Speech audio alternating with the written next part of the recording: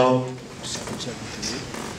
at this point, we'll open it up to we'll welcome our winners, Tirunesh Dibaba, Galen Rupp. Official times for Tirunesh, 2:18:31, for Galen, 2:09:20.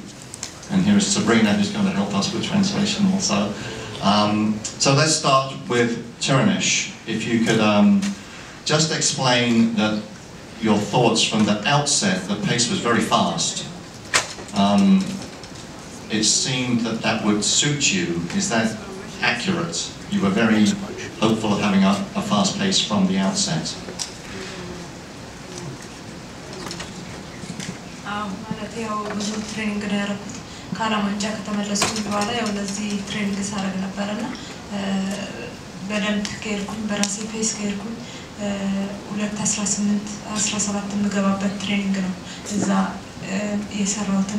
ለዛ ነው በራሴ ፔስ ነው የሄድኩት ያው ኪሎ ሜትሩን 3 ከ15 ከ17 ከያበታች ነው የሄድኩት Yes, I trained very well for this.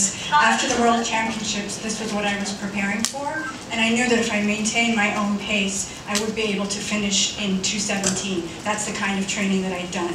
So I went on my own pace. I was running each kilometer about 3:15, 3:17, under 3:20.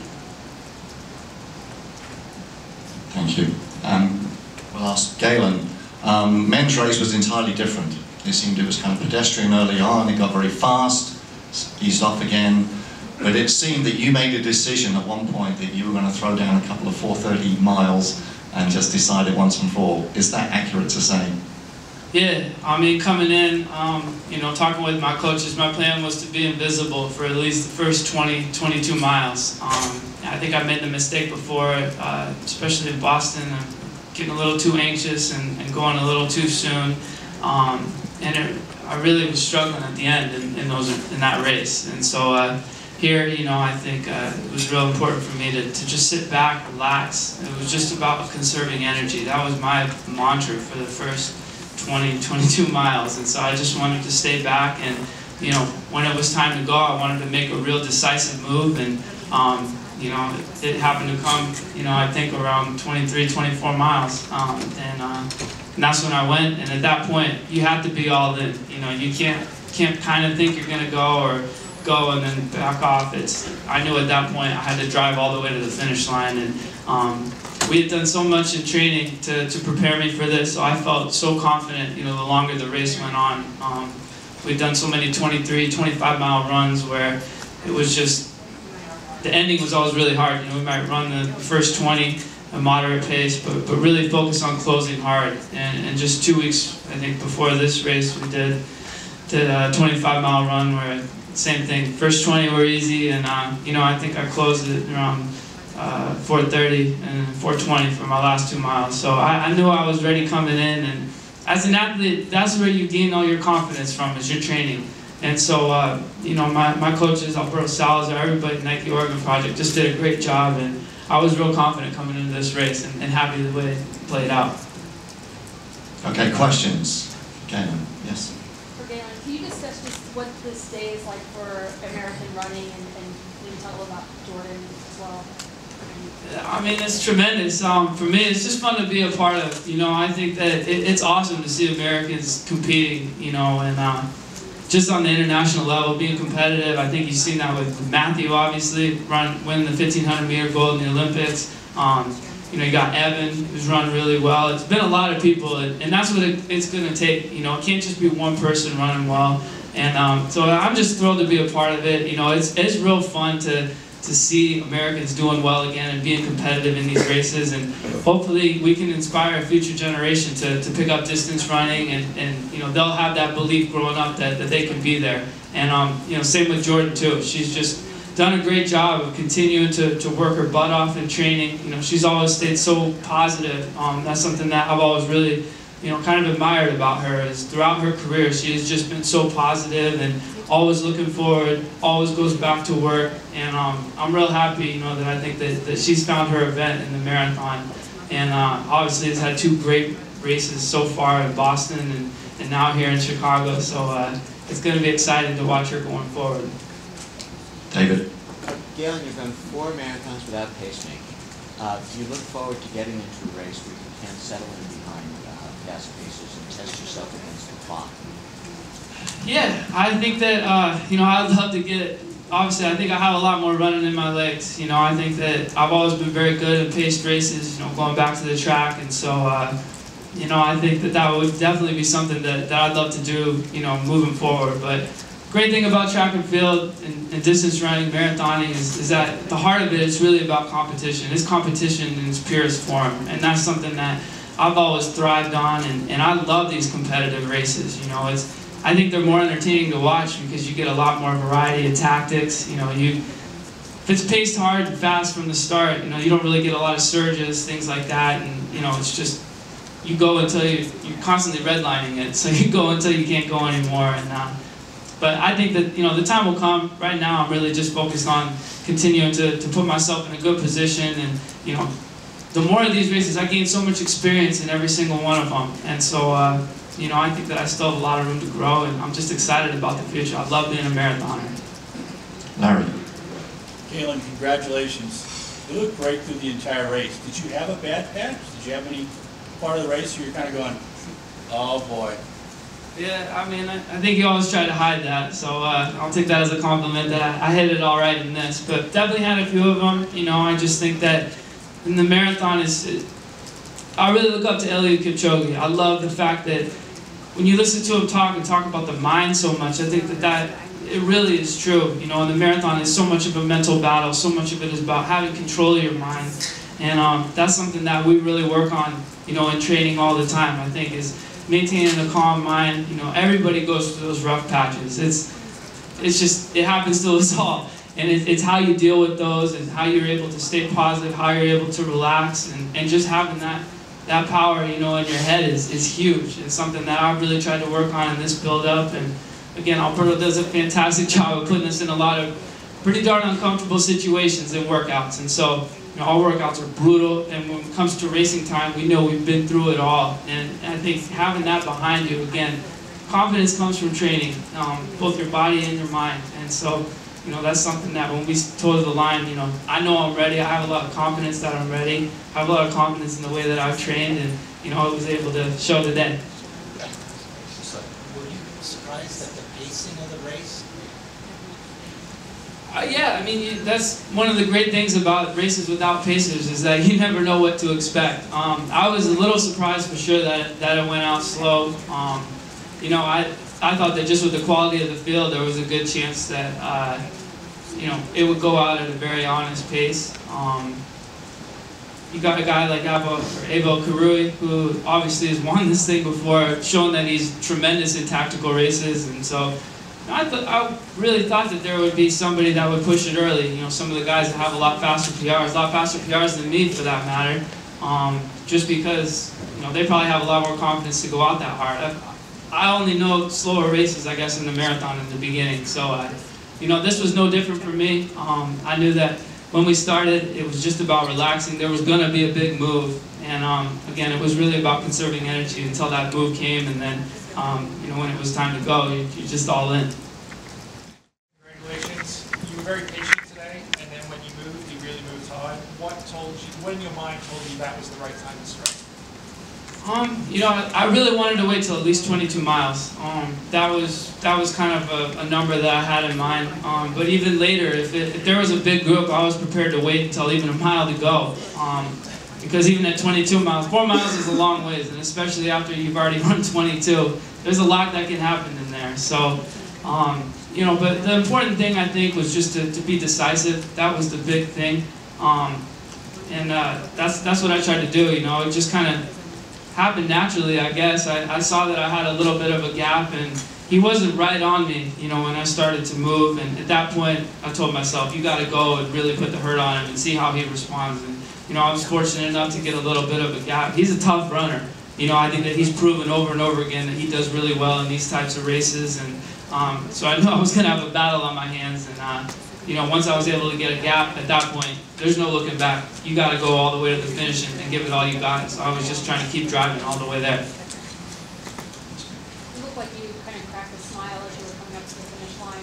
What was going through your head? And then it looked like you got emotional afterward with your family. Yeah, it was, obviously I was thrilled, you know, once you never want to let your guard down in a race. And so, you know, I kind of, once you hit that home straight, it was something where I knew I had it. And that's where the smile came from. And, you know, at the end, when I saw my family, my wife and my kids, they give so much for me to be able to do what I love. My wife is literally, she's given up her life to support me. And my kids too, you know, I work my butt off, and I don't get to see them as much as I would like, and so it's a real emotional thing. You know, you put so much into this one race, and to see them at the finish line, to see them happy, you know, it means the world to me. How old are your kids? I have twins that are 3, and then baby boy that is probably going to turn 1 in just over a week. So yeah. Galen, you've won a bunch of US titles, you've got 2 Olympic medals, now finally a major marathon win. Where does this accomplishment rank among what you've accomplished in your career? I don't know, it's definitely up there for sure. You know, I feel like I've been fortunate to accomplish what I have, but you know, it's always been hard, you know, finishing second, finishing third a lot in some of these major championships. I really felt like I was right there. You know, you just have to be persistent and, you know, keep believing in yourself, keep tweaking your training to make those little adjustments. You know, it's that last little bit sometimes that takes the most. And so, you know, I just keep working, and I always believed that I could get there. And so, you know, to actually be able to win is something that's really special to me, for sure. For the locals, we hear that you have a connection to Chicago. Is that true? Yeah, my dad grew up here in Maywood and Oak Park, so I have so many fond memories of coming here as a kid. I love this city. You know, that was really, mostly the only vacations that I took were coming to Chicago as a kid, you know, to visit my family, go to a Cubs game, and I just love it here. So I was really, really happy when it worked out that I was able to run here, just because of that. And you know, I have a lot of family here still, and I haven't been able to see all of them yet, but I know we're going to have a lot of celebrating tonight for sure. Tirunesh, some athletes really struggle to make the transition from the track to the marathon, but it's gone really smoothly for you. Why do you think that is?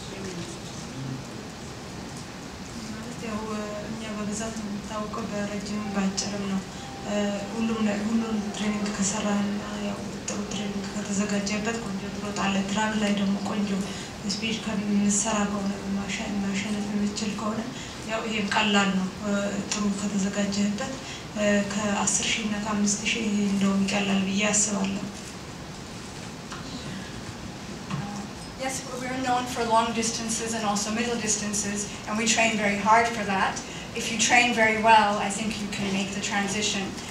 If you run fast on the track, this is actually, I think, perhaps easier than 5,000 meters and 10,000 meters.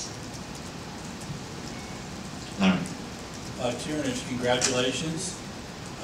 Bridget Kosgei was with you for a very long time, and it looked like you were running very, very hard to try to break her. Can you tell us how you felt during the middle part of the race? ያው እዛ ያለው እኔ ለሰው አይደለም የሄድኩት ማለት ወይ ለማስለቀቅ ምናምን አይደለም የራሴ ፈጣን ሰዓት ለመሮጥ ነው የሰራሁት ትሬኒንግ 18 ከ17 የሚያስሮጠኝ ነው ድካምና ሰውን የምታይ ከ35 ኪሎ ሜትር ነው ሰውን ለመሮጥና ወይንም ደግሞ ከሰው ጋር መፎካከር የሚጀምረው በዛ ሰዓት ያው እስከ 35 ኪሎ ሜትር ማንም ከኔ ጋር ነበር 35 ደርስ ያው የራሴ ሰዓት ለመሮጥ ነው የመጣውበት በጣም ነው የተዘጋጀው ጥሩ ትሬኒንግ ነው ያደረኩት ከ18 መሮጥ የምችልበት ከ17 መሮጥ የምችልበት ፔስ ነበር እዛ ጥሩ ትሬኒንግ ነው ያደረኩት ያው ለዛ I actually wasn't running against anyone, but I was really just running to improve my own personal best. The training that I had done should have allowed me to run 2:18 or even 2:17. So generally it's really after 35K that you would start to think about trying to drop others. And at that point, no one was with me. I was just chasing my own personal best and trying to use the training that I had used to run 2:17 or 2:18. You mentioned your wife there. Just wondering if you could expand a bit on her contribution